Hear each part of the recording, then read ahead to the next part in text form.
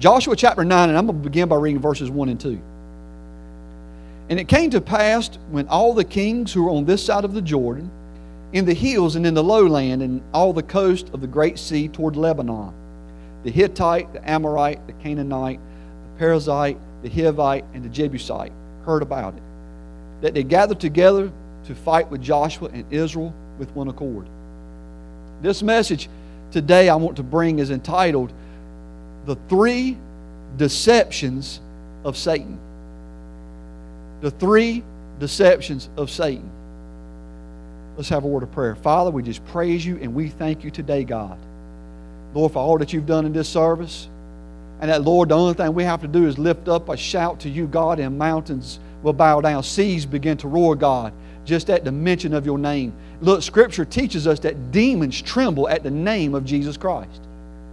So today, Father, the only thing we have to do is lift a voice up to you. And so, God, Lord, as I begin to expound on the Word of God this morning, I just pray, help me to bring it with unction and anointing and power from on high. Lord, when I first went into this message, I didn't see it this way, but this is how it's coming to me right now.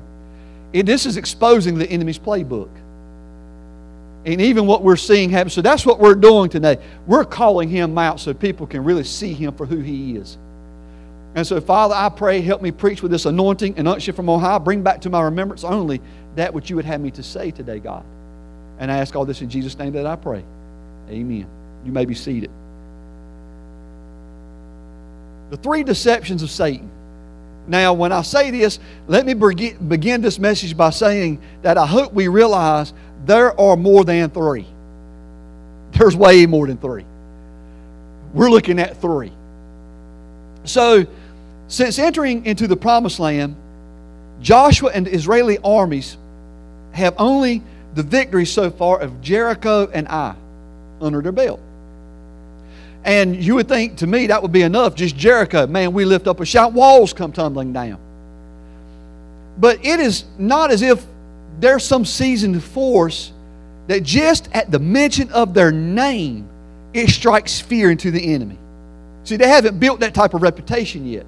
See, the inhabitants of the land had long established and been there for a while, and treaties had been made between their chosen kindred. And though different in their ideology, when an opposing force began to enter their region, or what they considered their land, these divided nations would join together against what they would say would be their common foe. Hence the phrase, they came together in one accord. Now, after only 2 victories, the enemies of God felt threatened. So I believe if I were to poll everybody today, we would say that we have sensed there is a shift or a direction that's beginning to happen in this ministry, and one in which God has long prepared us for. And much like our predecessors in this account, the adversary is going to become more threatened in the sense of any sort of victory or any sort of advancement that we either make individually or corporately as this church. So the lesson we could quickly learn from our adversary is simply this. When he is threatened, they united.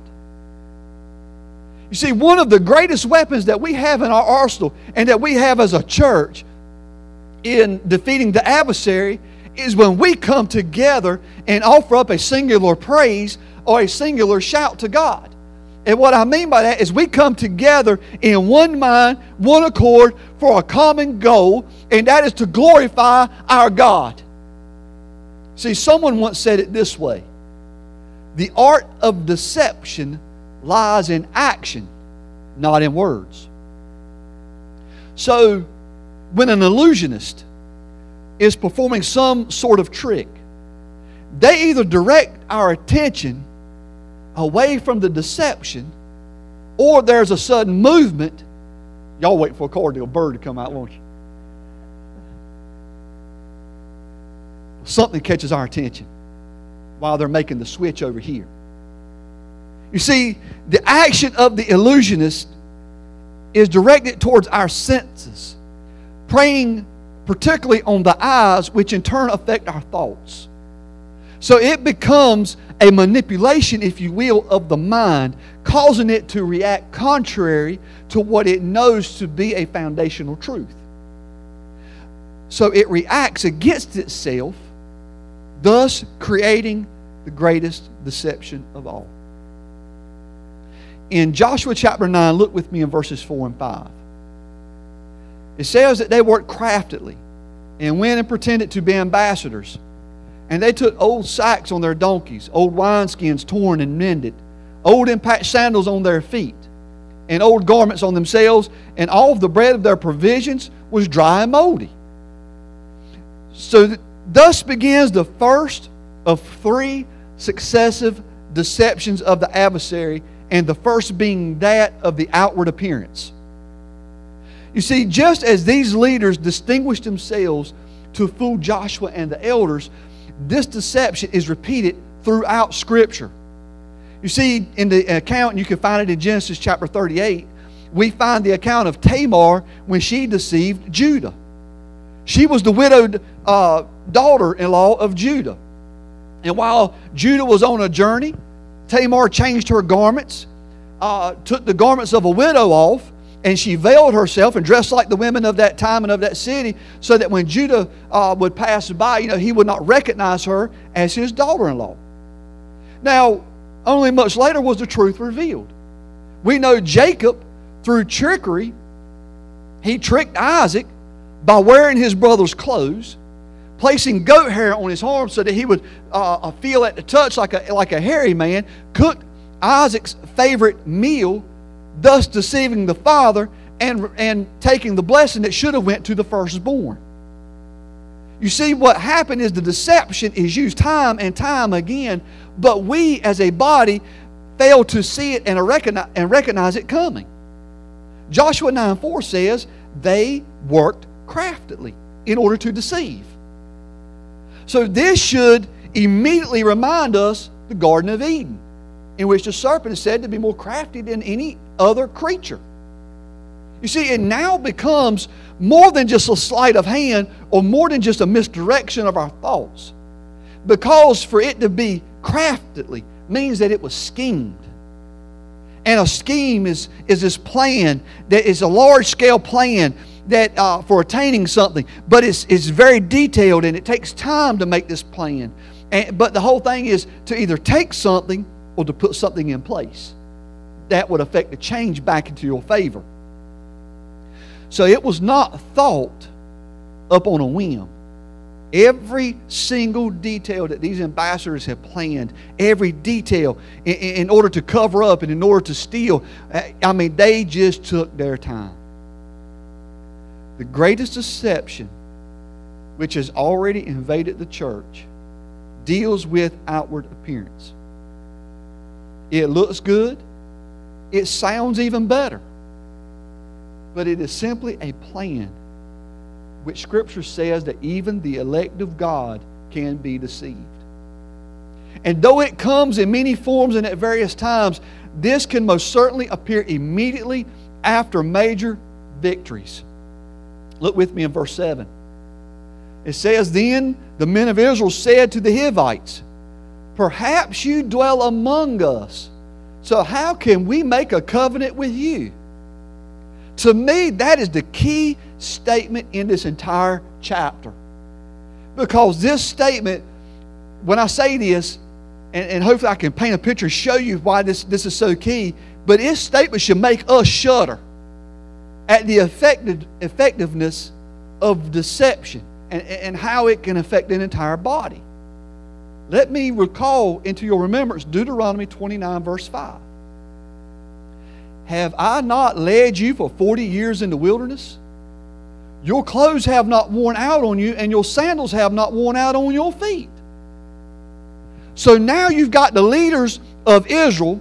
You have these the Hivite ambassadors coming with worn out clothes and worn out food and worn out wineskins and all this stuff that's just completely worn out. And so now you've got the elders of Israel looking at them saying, "How do we know you ain't part of us?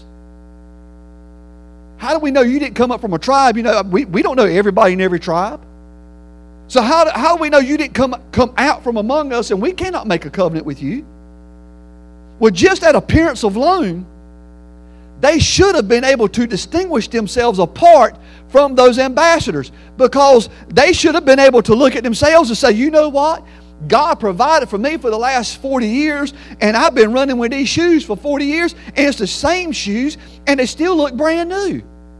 Look at the clothes that I'm wearing. They have not worn out. They're not ragtag. Look, I busted up against a bunch of rocks trying to get my sheep over to this side, and they're not torn, they're not ripped, and they're not worn out. But here you are standing in front of me, and see, the deception is they begin to question, well, did you come out from among us? The outward appearance may have changed, but it didn't change what was underneath the garment. See, 2 Corinthians 10 verse 7, the first part says, do you look at things according to the outward appearance? And when I say this, that is where many churches fall short. Because when they see people come through the door and they don't look like how the people on the inside look, then they don't want to have to do nothing with that person. See, there's a fine line here. We cannot judge on outward appearance alone. You see, not knowing who may or may not come through these doors on any given day, the worst thing we can do is to make assumptions based on outward appearances. You see, we are great about welcoming anyone in. And listen to me what I say very carefully. My prayer is, because I'm timid in this part of the message, because I don't want that to change about us. As a church, we've got a big heart, and we want to help everybody. But what we must guard against is the adversary also knows we have a big heart, and he'll try to use that against us. See, we want to see it. We're like Jesus. When I say this, we're like Jesus Christ in that we want everybody to get to heaven. We'll pray with everybody. We'll do whatever it takes to welcome them in, to make them feel a part of this ecclesia, and to bring them so they feel part of the body of Christ. But what we must be careful of is that the adversary doesn't send in a wolf in sheep's clothing. See, Scripture reminds us, or should remind us, test all things. Not just prophecies, not just dreams, but test people as well. Now, don't be concerned, because there is no written test when this message is over. I don't know about you, I'm not good at taking tests. Well, I'm saying time bears out. You see, it is difficult to determine somebody's spiritual maturity based on outward appearance alone. I have run into some people that I'm telling you, I don't know why they're not filling up Dodger Stadium and preaching the Word of God. I mean, it flows out of their mouth like honey. But then when I really got to know them, I didn't want to have anything to do with them. And I didn't want my name associated with them. Because what I saw in private was not what they were portraying in public. Man, it's getting quiet in here. Here's how I heard a pastor say it. If you cannot pray in private, you cannot worship in private, you cannot, and I'm going down just a list here, dance in private, you know, all these things in private, then how do you expect to do it in public? You see, it's the reverse. You see, I cannot come in here and offer up prayers to God if I'm not doing it at home in private. It's hard for me to come here and clap if I'm not clapping in private. It's hard for me to, you know, all these things. Well, it's the same when we're talking about people and the outward appearance. Look, whatever we are in private is what we truly are in public. Now, we're good about hiding it. Remember, we're talking about deceptions. We're good about getting people to look over here while we're doing something else over here. We'll get to that in a minute. Matthew 23:27. Woe to you, scribes and Pharisees, hypocrites! For you are like whitewashed tombs, which indeed appear beautiful outwardly, but inside you're full of dead men's bones and all uncleanliness. You see, a person can have it all together on the outside and be just as spiritually dead on the inside as a grave. See, outwardly they look great. Outwardly they sound great. But inwardly they're full of schemes, corruption, and deception. They're all the time trying to manipulate situations and people and different things so that it always comes out that either they're the martyr and the victim, or they're either praised and it makes somebody else look like they're the ones that doesn't have it all together. While outwardly they got it all together, you would think it's the picture perfect family. It looks like the Donna Reed show or something. But then when you really get them in private and really get to know them and the truth really begins to come out, the hypocrisy, the envy, the pride, lust, covetousness, malice, all that just begins to surface and bubble to the top. Give it time. What's the first solution to this first deception? Job 5:13 tells us, He catches the wise in their own craftiness, and the counsel of the cunning comes quickly upon them. People can scheme, they can plot, they can devise, whether it's a church or whether it's the nation. They can do all of this. And while their hope is built on their plans, see, all their hope, all their joy, everything that they say that they can experience in life hinges on one thing, that their plan comes to pass. Oh man, if it would just turn out like this right over here, then you know what? Then I'm in high cotton then. Man, if it would just turn out, well, let me see if I can get this in this person's ear over here so they'll go talk to this person and then I can slip in this way. And man, if my plan just works out. Well, see, here's what we cannot forget. God sees the schemes. He sees the plans of the wicked just as well as He sees that of the righteous. He allows them to prosper for a season in which their confidence becomes built upon themselves, and then pride comes before the fall.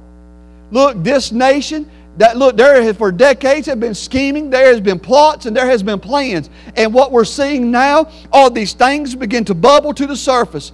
But God has seen every scheme, every plan, every plot. And what they do not realize is God is setting them up for their own demise. See, He reverses the plan against them. See, they're permitted to prosper for a while, and in that season of prosperity, God's trying to get them to come back to Him. See, that's what happens in the church. Let's not just look at it broad as a nation. Let's come back to the church. You see, we may see people scheme, plant, plot, and all that stuff, and there's time and time and time again. God's calling. God's calling. He's trying to speak. He's trying to draw them back to the altar. He's trying to get them back in a relationship.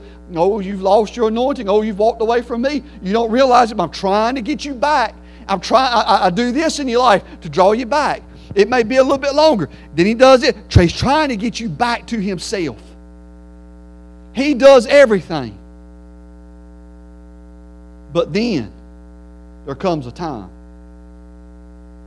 that when He has to even back up and say, you know what? You won't listen to me either. You don't believe me? Go read the book of Revelation.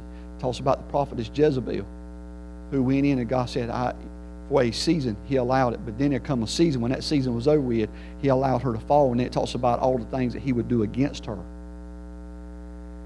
or permitted against her because of her indiscretion, because of her, her sin, everything that was going on in her life. So there are seasons in which it looks like, man, they're just getting ahead. Why do they keep getting ahead? And I think I'm doing everything that the Bible requires, everything God's asked of me. I've wore out 20 pairs of pants on my knees in the altar, trying to pray and seek the face of God and just be in this deep relationship with God. I'm trying to love on God. The only way I know how is, look, there's times I'm praying. God, I just don't know how to pray no more because I'm praying. And it looks like nothing's moving and nothing's happening. And so we become discouraged. But look at this person over here. My Lord, if anything else works out for them, their head will be so big you'll never get them back into church. Why does it keep working? Because God, in a way, they have plotted and schemed, and God is trying to bring them back. But there comes a time in everybody's life when you must fall if we don't turn. In 1 Peter 3:3-4, do not let your adornment be merely outwardly arranging the hair, wearing gold, or putting on fine apparel. Rather, let it be the hidden person of the heart, with the incorruptible beauty of a gentle and quiet spirit, which is very precious in the sight of God. This isn't simply a solution against deception, but a warning for ourselves. You see, cannot get so hung up on the outside that we allow our spirit man to die on the inside. We can't get so hung up on order of church services or whatever it may be and get so hung up and put everything on that because that's the plan and that's how things are supposed to turn out, when in essence we're sitting here dying on the inside. You see, in private, when I'm alone and by myself and there is no music and I don't have anybody else to pray with, can I still praise and worship? Can I still pray? Because see, it ain't about what's happening on the inside. It's about what's happening on the inside. I mean, on the outside, but it's rather what's happening on the inside. See, the most important part of our life is our soul and our spirit, because that's what lives eternally. That's what's going to go and meet God. And what did he say the greatest of these things were? The beauty of a gentle spirit. Let me tell you what that is. That's the inward character of a person. I've heard it described this way. Let me tell you what inward character is. If you're the same person right here when nobody's looking around, nobody sees and nobody hears, you're the same person right here, or if you're standing in the middle of Walmart with 500,000 people walking around. Inward character is being that type of person when nobody, look, you can come to church and say, oh yeah, we help, we do this, we do that, okay. But then when you go out there and to walk by, when you know the Spirit of God tell you need to help that one, no, they don't look right. They don't smell right. And keep walking. But the Spirit of God's told you to help. You know, it's easy to help in here. It's harder to help out there. But we should be the same person in here or out there. You see, it's about character. And so God uses these times to build character. In 1 Samuel 16, verse 7, the last half of that verse, it says, for the Lord does not see as a man sees. For man looks at the outward appearance, but God looks at the heart. Saul looked like the king of all kings. They said he was a handsome man. He was a tall man. You could see him above everybody else. There was no mistaking King Saul was coming. But Saul lost his anointing. Saul lost his relationship with God by seeking some of the things of this world rather than seeking God himself.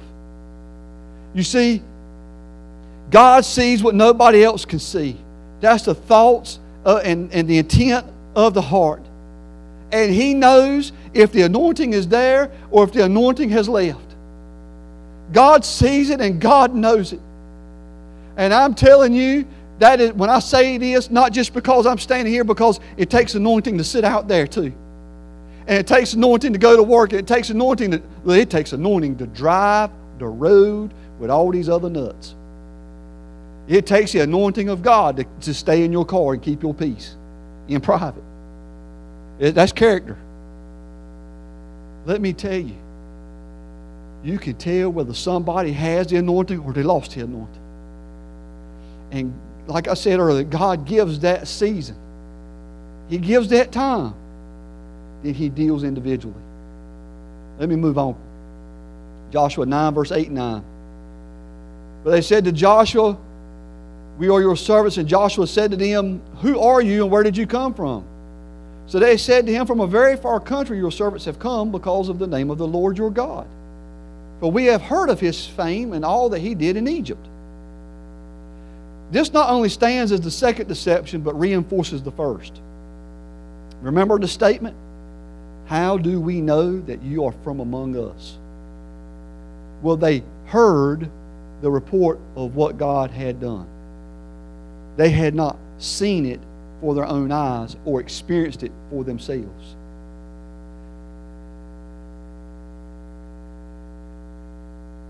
They heard of the deliverance from Egypt. They heard of a Red Sea crossing. They heard how the Jordan was parted and the victories of Jericho and Ai. It was a superficial knowledge of what God done for His people. I got to pause. I know I'm dealing with this deception, but here's what we must not get hung up on, because I do not think this is in this message, but it's coming to me right now real strong. One of the greatest deceptions that we can to deceive ourselves is to trust in somebody else's experience. Let me explain. I know because, I've heard this. And I was there myself. So don't think I'm preaching to you, beating you up or anything else. I've been there myself, and it was something that I had to break. But I'm telling you, I used to sit, and y'all know where I'm from. I always sat on the back row because I didn't want anybody behind me. I ain't trust nobody. Now I preach with my eyes closed. That's trust. Up in front of everybody. So here's my point. Man, I get a blessing out of watching everybody else. They're in the altar. They're experiencing the glory of God. This one's in the altar. Man, that was good to see them get healed. That was good to see God pour His Spirit out on them. And I'm not saying God can't work. I get it. I really, truthfully, I do. But like Lester Sumrall said, I don't need to go to every person there is on the face of the earth for personal prophecy. I can go to God myself and get my own word. Look, I don't want, now as great as it is to watch, say, Miss Karen worship God or Wayne and to see them come to the altar and all that, but you know what? I want to come to God myself. I don't want to try to live off of what I've seen or heard somebody else experience. I need to experience it myself. So the greatest deception that has hit the church is that we watch everybody else get blessed and wonder why we're not. It's about getting engaged. It's about going after God with everything that we have. See, that brings us to the preposition in that phrase in this text, the word of. It is the expression of the relationship between a part and the whole. See, there's many people, they've heard of God, but very few really know God. We have heard of miracles that many have personally witnessed, but many doubt that God can do those same miracles today. So it transcends beyond the outward appearance to express what is truly on the inside. Though the outward appearance seems to be in place, the individual may be devoid of an inward relationship with God. They know of God, but they have no relationship with God or in God. See, like our deceivers of this text, they say they came because of the name of the Lord and of His fame and of His miracles. You see, once God really begins to pour His Spirit out upon all flesh, and once the power of God really begins to hit churches that's been seeking God, I'm telling you, it's like they've always said, you get a church and a people on fire and people are going to come watch you burn. A lot of people are going to come simply out of curiosity. So the greatest deception of all is when someone says, the Lord sent me here, or I have heard of what God is doing for you at your church. Now granted, the Lord does build His house, and He said He would send people from afar off to build His house, according to Zechariah. I'm talking about those who come in for the very first time, and nobody knows them from Adam's house cat. And we're sitting here looking at them and say, oh, I've got to take the stage, give me the mic, and get out of my way.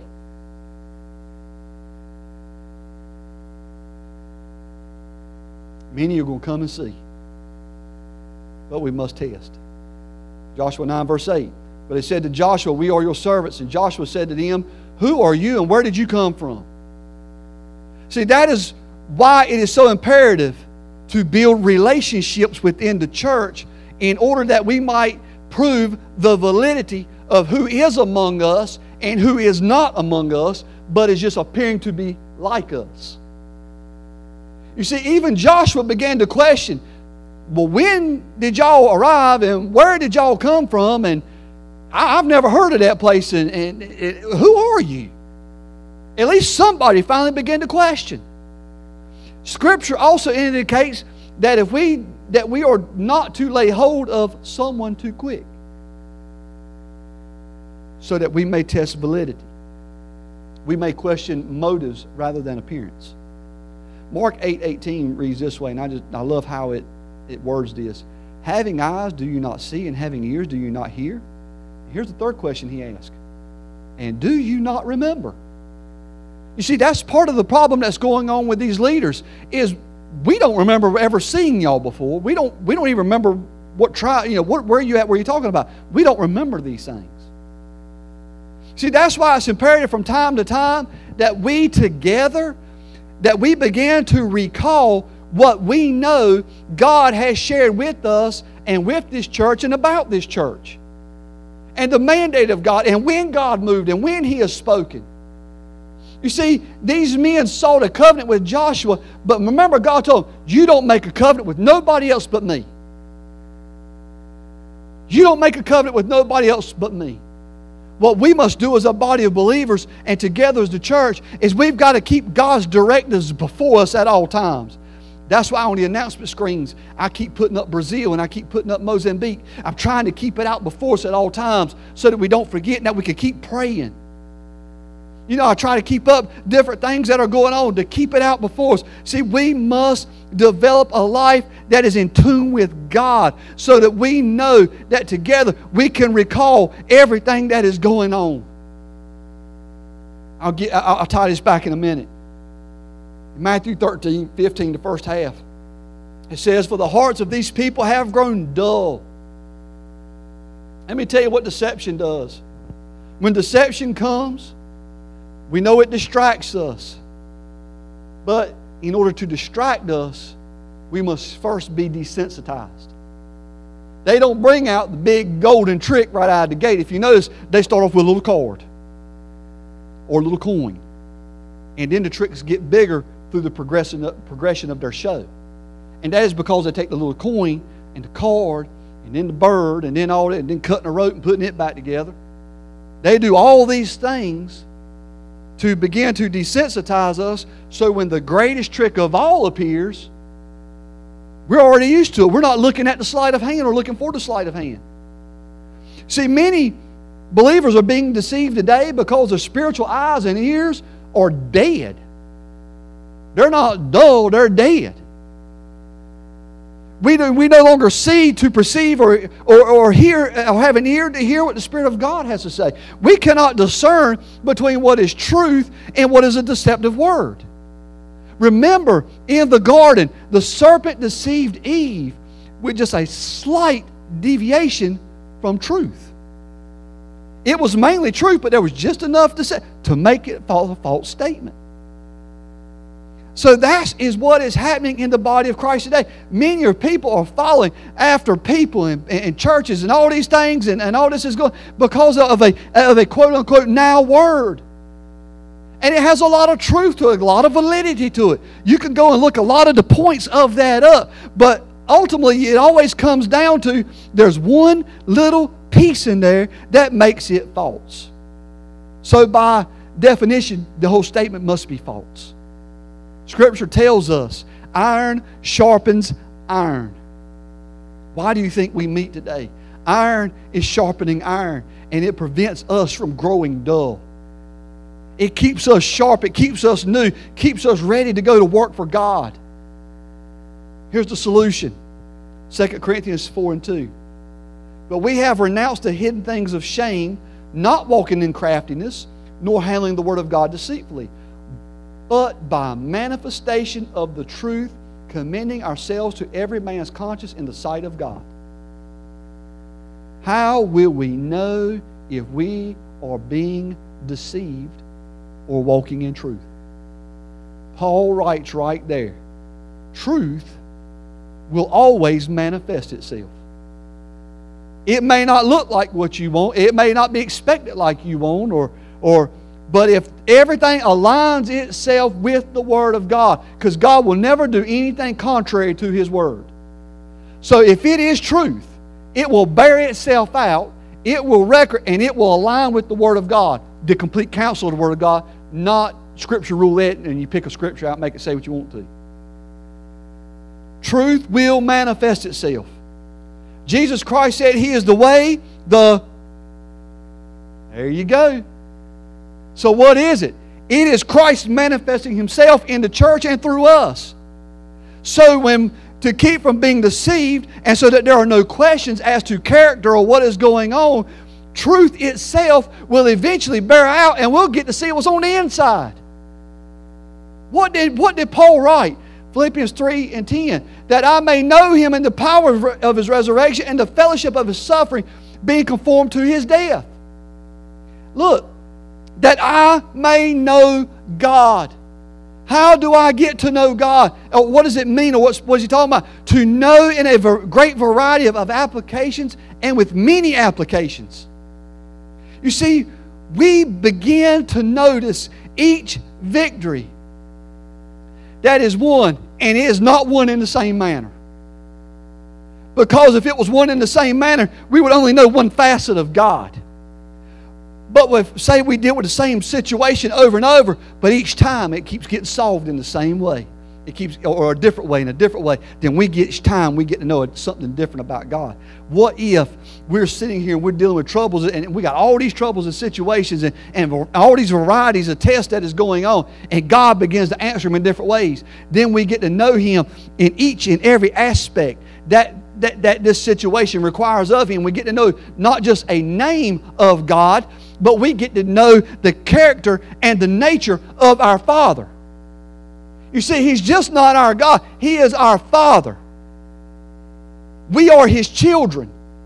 And so with all of this going on, it is God's way to get us to know intimately more about Him. Every trial that tests us does not come the same way. When God speaks, He speaks in different ways. If He spoke the same way every time and did the same thing every time, we would quit seeking after Him. God speaks in different ways, so we're always on our, is this it? We're on our tiptoes. It's not that we're just looking at searching. I just want to be in tune. I want to be sensitive to His voice. I want to know that it's my God. Well, how do I know? I'm going to test it against His Word, because God is getting ready to bear His Word out. You don't believe me? Come on Wednesday night, the book of Revelation. God's bearing His Word out. Truth is happening and taking place right before our eyes. The variance is a means in which we discover who our God is, the vastness of our God. What else do we get to know? We get to know to trust God. Isaiah 50:10 says, "Who among you fears the Lord? Who obeys the voice of His servant? Who walks in darkness and has no light? Let him trust in the name of the Lord and rely upon his God." It is not simply trusting God in every circumstance and situation. He's our Father. Let's go there.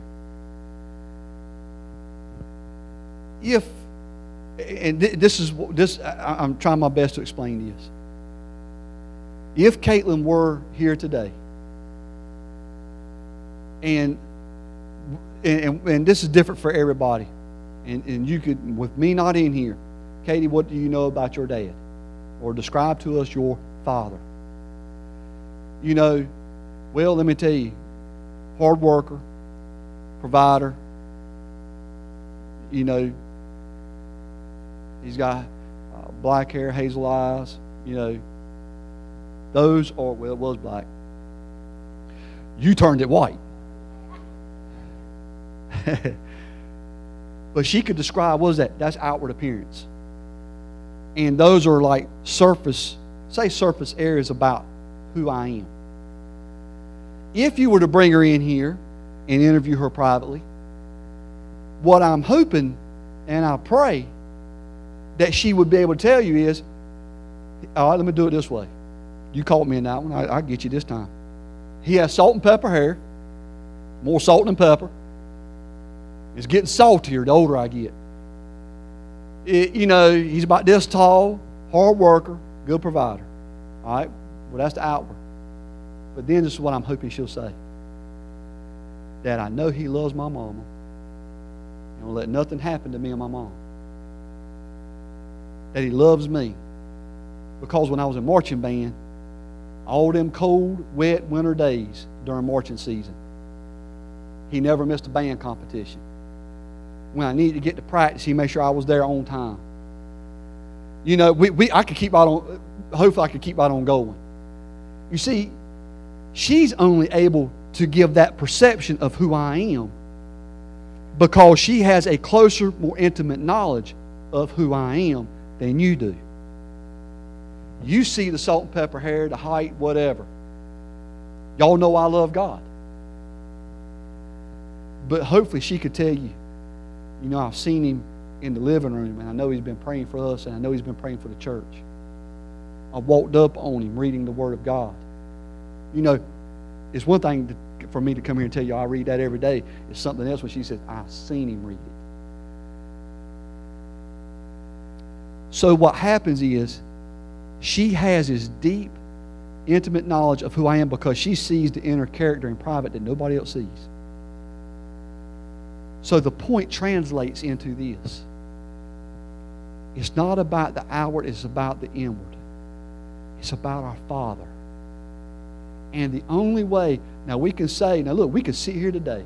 Oh, He's our provider. He's El Shaddai. He's the Almighty. He's the I Am. And we can go right here and a good Christian, we can rattle off about 10 or 20 names of God just like that. And just keep right on moving. But when you sit here and you can say, man, I had this going on in my life. My God made a way where there was no way. He provided my finances. There was a time when I was sick and in the hospital and this happened. And He come, yeah, He's God my healer. But let me tell you what I felt laying in that hospital bed. And I began, you see what happens through these times and we begin not just to grow and mature, but we get an intimate knowledge of who our Father is. So it's not about just knowing the names of God. It's knowing the nature of our God. So then we don't walk up to people, well, I heard of, I didn't hear of it. Let me tell you about my God. I'm walking with my God. I'm in the Lord. You know, we use more personal pronouns rather than the vagueness of a general oversight of knowledge. This is how we begin to really truthfully understand what is intimacy with God. Getting to know His nature and His character in private. Joshua 9, 12, and 13. This bread of ours we took hot for our provision from our houses on the day we departed to come to you. But now look, it is dry and moldy.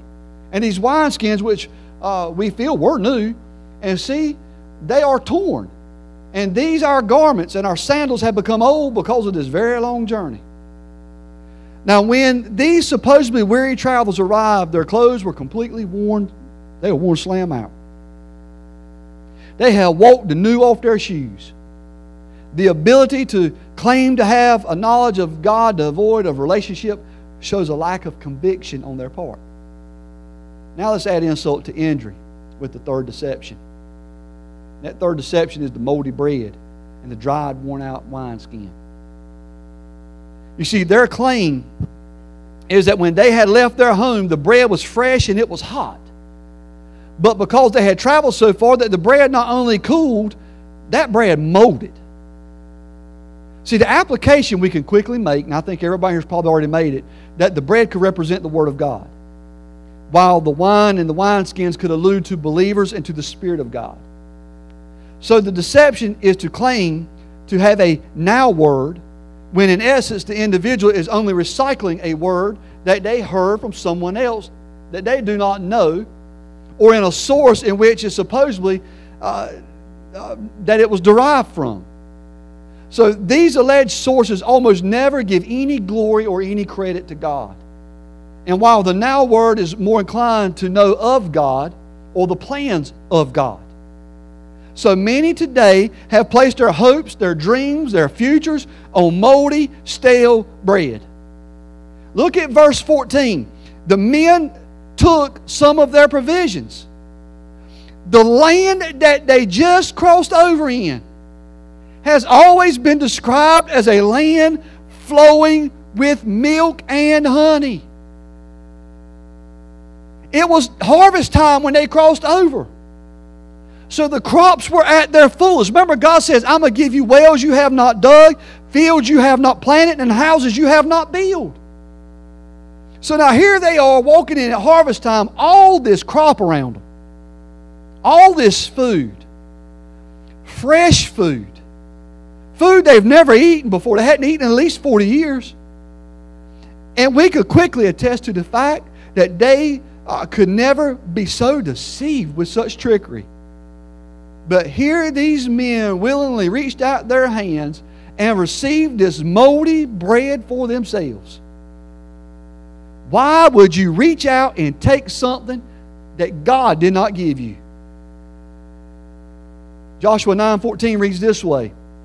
Then the men of Israel took some of their provisions, but they did not ask counsel of the Lord. You see, once again, we see the folly of these men.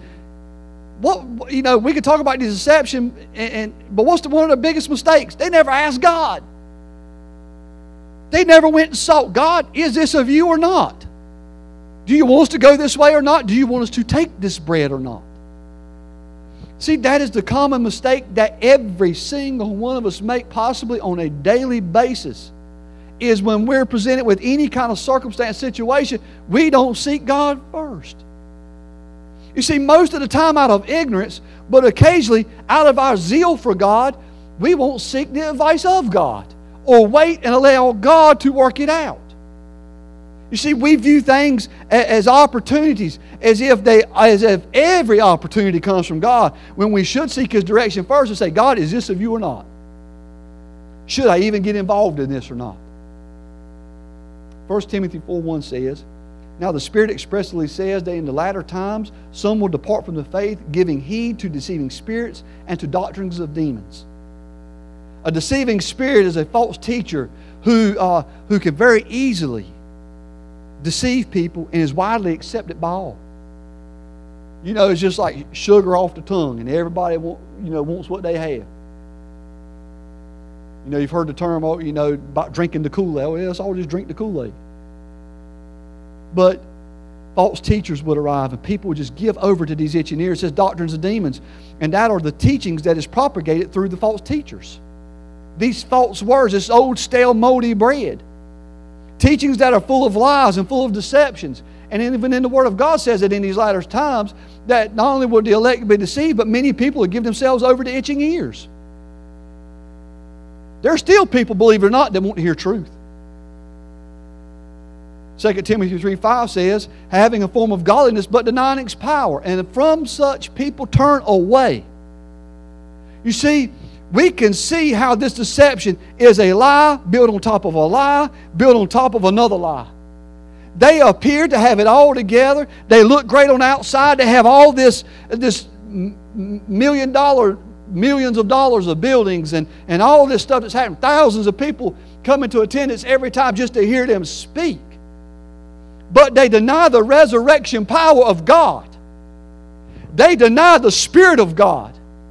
They deny the role that the Holy Spirit plays in the life of believers.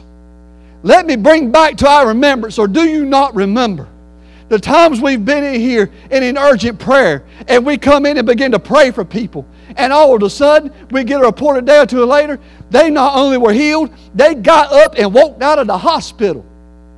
Hold on. Whoa. That was as weak as water.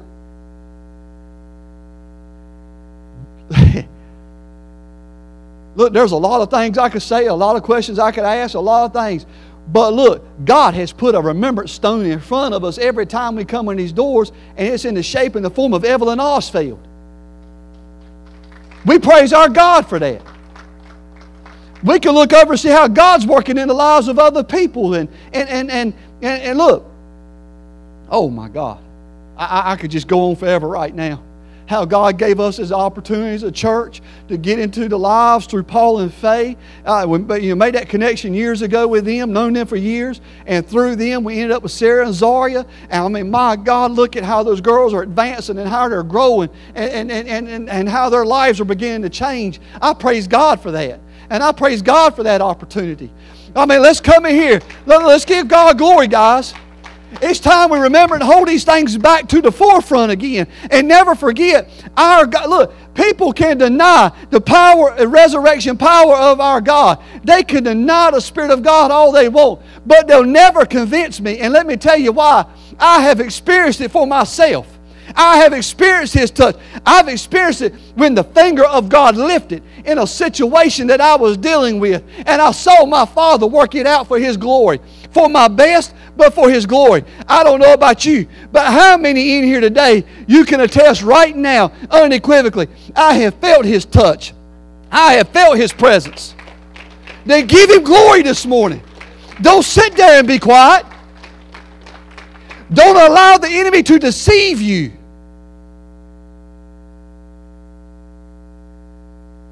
They have an outward form of religion, but deny its power and its influence. Let's keep going. Luke 4:4. But Jesus answered and said, it is written, man shall not live by bread alone, but by every word of God. See, these strangers didn't realize that, just like the Scripture says, man, we don't live by bread alone. I live by this right here. I walk by this right here. I try to guide my life by His Word. Look, you could try to force feed me moldy bread all you want, but when I get into this, I come face to face with the living God. I come face to face with a Word that has changed me into who I am today and not who I was. You see, that deception is the adversary tries to remind you of who you used to be, how you used to walk, and how you used to talk. But what begins to happen is the living God gets inside of you, and when it gets inside of you, you're no longer who you are, who you were. You are who you are in Jesus Christ. Let me go ahead and tell you what the Word says. It says that Scripture will never refute itself. God will never contradict His Word, and it is difficult. This is the part I like. It's difficult to get bread down without something to drink. You see, 1 John 2:27 says, but the anointing which you have received from Him abides in you, and you do not need anyone teach you. But as the same anointing teaches you concerning all things, and is true, and is not a lie, and just as it has taught you, you will abide in Him. They showed up that day.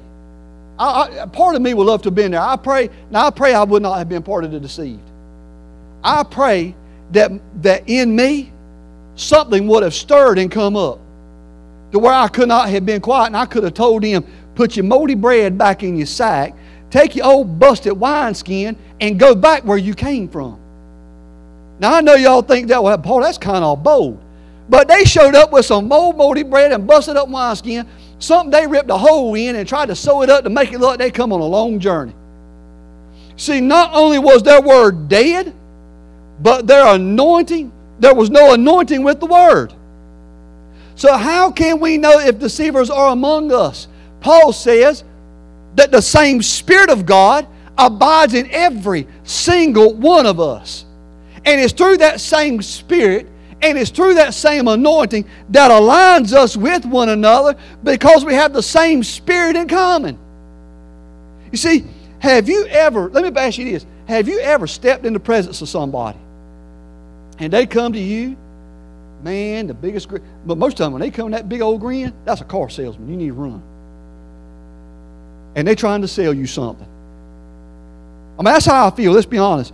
And you get there and the whole time that they're talking to you, what are you doing? You're going, yeah, man, that's right. You know, you're going, you giving it, it's outward.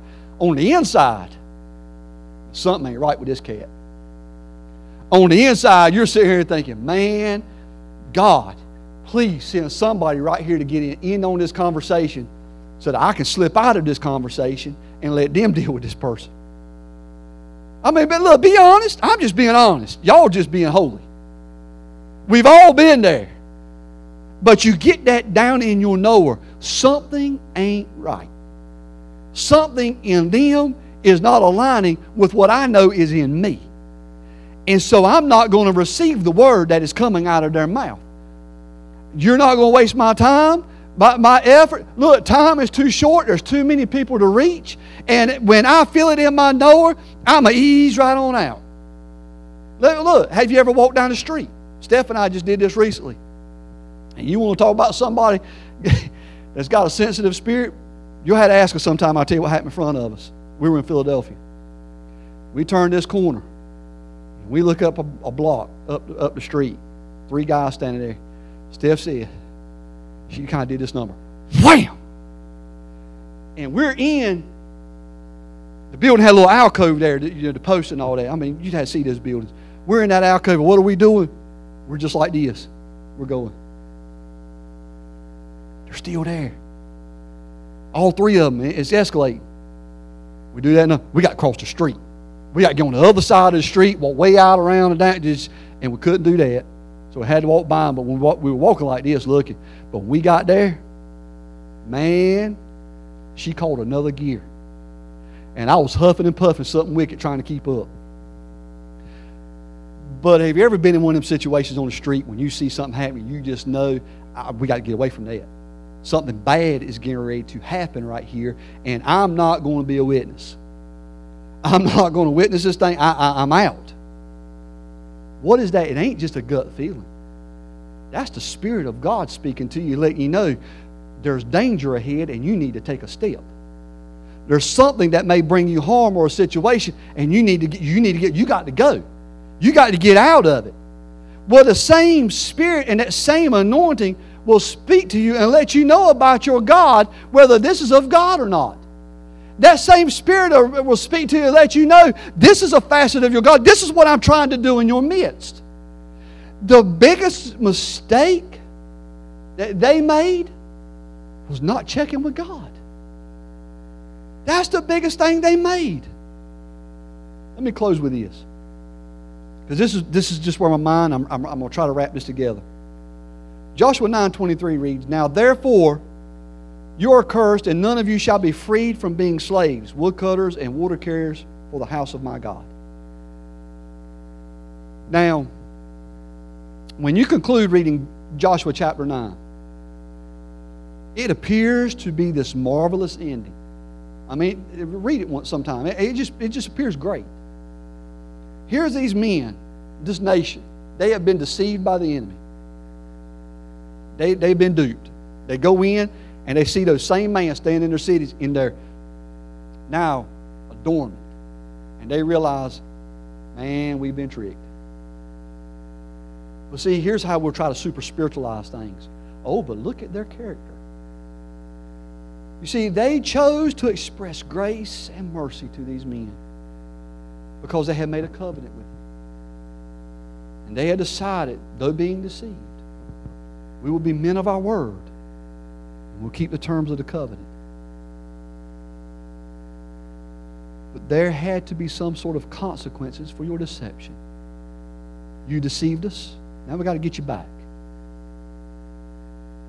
See, it was purposed that the deceivers would become their slaves and cut the wood and gather the water for the temple services toward God.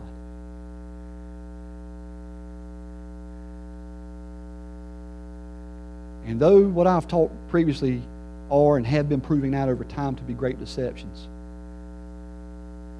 suppose with me for a moment that these are not the greatest deceptions of all time. Let's suppose this morning that the greatest deception is not being deceived. Let me tell you what the greatest deception is. The greatest deception is believing that someone else can perform what God called you to do. He never asked for any heathen nation to defile His house or His articles, and for a heathen nation to cut the wood or to draw the water for the tabernacle service. Think of the discretion and the hypocrisy of a non-believer, and that here a non-Jew, performing services of honor and glory to God. Think about how that desecrated the name of God. But unfortunately, this deception has eroded the effectiveness of the church for some time now. Because you see, we'll pay others to be the missionaries and to do things that we're not willing to do ourselves. We view many tasks as being menial, or beneath who we are. I've been saved this long and I'm at this maturity level, so this is beneath me. This is for something for someone else to do. Others act as if they're too good to get involved if they think that task is beneath them.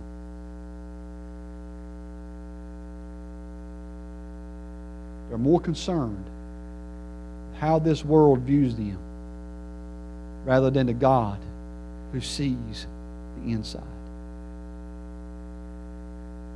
There is no task so small that the people of God should not be involved in.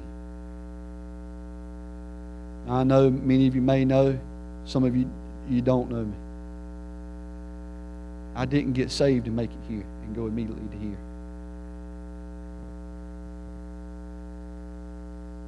I didn't start preaching full-time until I was about 41 and a half, 42 years old. But the first initial call happened when I was 13. Now, granted, Paul Lancaster messed up for about 20 years. I hold that. I don't hold it proud, but I own it. I messed up.